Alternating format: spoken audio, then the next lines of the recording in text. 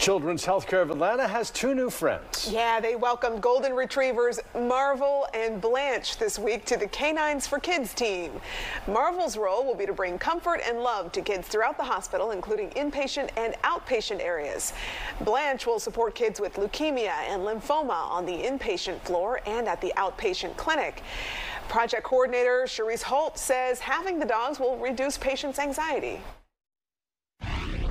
We found that having our facility dogs with them, that kind of helps to reduce some of that pain when they're petting the dog or getting to walk around, kind of takes their mind off their situation or why they came to the hospital.